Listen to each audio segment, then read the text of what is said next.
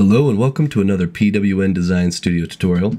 In this tutorial I'm going to go ahead and show you how to add a sky and atmosphere option inside of Blender so you can use those for your landscape renders. Let's go ahead and delete this cube and this light. We won't need those. It's not necessary that you do that, but I'm just doing that because I like to have a nice clean slate.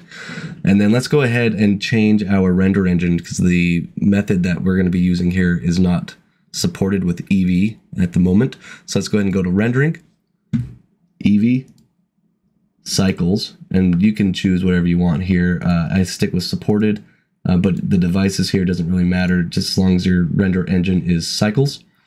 And now let's go back to layout, and from here let's go to the world properties, color, click on this yellow icon right here, go to texture, and then down to sky texture. That will now add a Nishida sky object, or at least a Nishida sky texture to your render or your viewport here. And then it will also have a sun object in there. Now to see it, we have to go ahead and do viewport shading. It'll be this button right here. And there we go. Now we have our sun object in there, as well as our Nishida sky model. We do have the option to use the Hosek Wilkie, which will change it to the typical Hosek Wilkie look that we all know and love, but I do recommend that we stick with the Nishida. And then from here you can play around with the settings to your heart's content. The air, this is where you're going to get the most bang for your buck in a lot of the settings. So if you increase the air, you're going to get a lot of this yellow and orange. If you increase the dust, it's going to increase a lot of like the haze that you get. It'll also really affect the corona around the sky, or not the sky, but the sun. And then the ozone, and that will just either increase or decrease the amount of blue saturation that you have in your atmosphere, or at least just the ozone. Now again, these are just, you're just going to play around with these until you find the values that you like. These are more artistic. There is no rhyme or reason into what would be considered realistic. You're just gonna have to play with those settings till you find whatever looks good for you.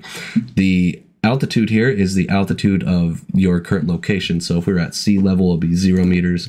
If you're about where I'm at, it's about 2,840 meters above sea level, and that will increase the altitude look that we have. So if you increase this really high, you'll start, especially when we have like objects that are affected by this. We don't currently, but as you can see here, as we increase the altitude, things start getting a little bit more blue. The atmosphere gets a little more thin, and now it looks like we're really high up in the air. So that's what that altitude option right there would do for you. And then everything else is pretty self-explanatory from all the other 3D packages out there. You have your sun elevation, which just increases or decreases the sun elevation in the elevation. You can see it right here. If we increase the sun size, it makes the sun larger. I imagine this also affects the shadows as well. I don't have an object here to test with right now, but usually the larger the sun size is, the softer the shadows, and the smaller the sun is, the more sharp the shadows are. And then you have the sun intensity, which will either, if it's at 0, obviously you're going to get this, but if you increase it, you'll get much brighter light on your objects. It's not going to make the sun kind of blow up in the sky here like it does in some other applications, it looks like, but let's go ahead and add a cube. So I guess we do want to kind of keep the cube there. So let's go ahead and look at it right here. So if we increase the sun intensity, you can see the cube is getting a lot more light hitting it than if we were to go back down to not 0, but 1. There we go. And now you can see we can see all the sides here. And then as we increase the sun intensity, it starts getting a little bit more bright. So that'll affect on the per object basis. It's not going to affect it on the way it looks here in the sun or in the sky. Man, I'm getting those two mixed up. But that's about it. That's a very simple process. It's not very hard to kind of implement. The only downside is that you have to use cycles, if you can consider that a downside. maybe some people would like to use Eevee instead, but I mean, that's all up to you. But this particular way of doing things works with cycles only. If you try to use Eevee, it won't show up. So cycles is the key here. Now, I do apologize if I sound sick. I am. My throat hurts from coughing all the time, and I have very bad congested nose and pressure in my head. My kid got a cold. It's not COVID, but she got a cold and she gave it to me. So I do, if I sound tired and sick, I apologize. One more thing is I am now moving to Odysee. I no longer like to do business with YouTube because YouTube is making it really hard to do business with.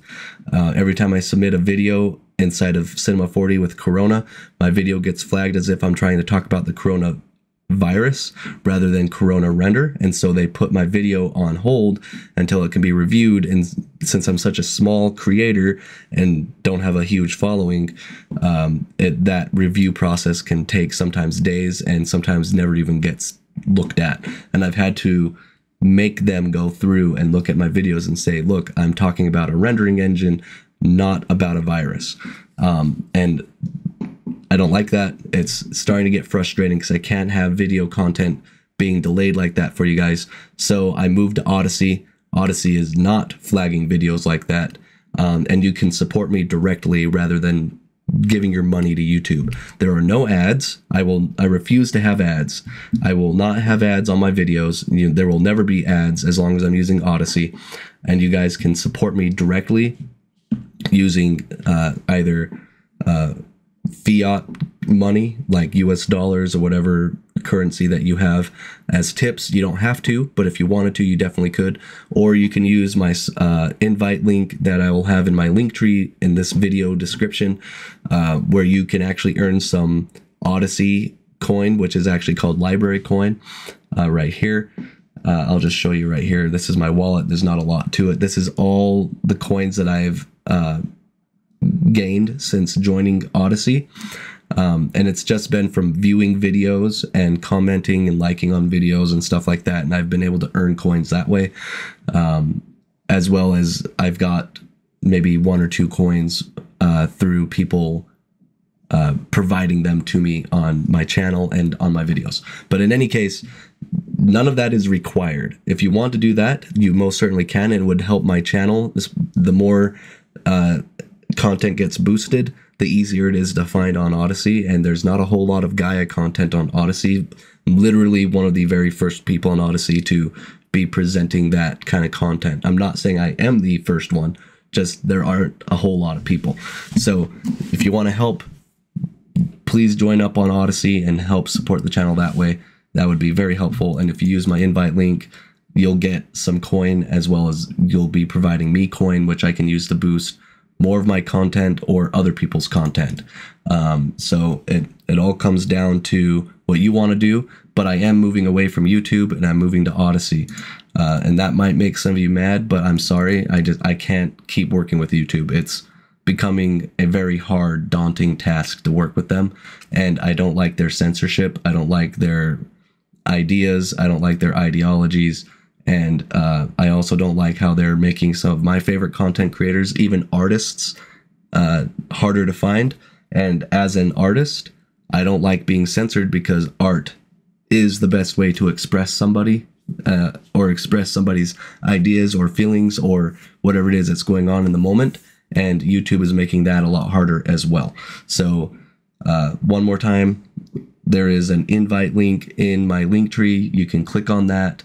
It'll, if you don't already have an account, it'll just have you create an Odysee account. It doesn't cost anything, and you'll get some coin to use for whatever you want, and you'll be providing me coin as well. So have at it if you would like. If not, I'm going to continue doing what I'm doing regardless, and I will see you guys in the next video.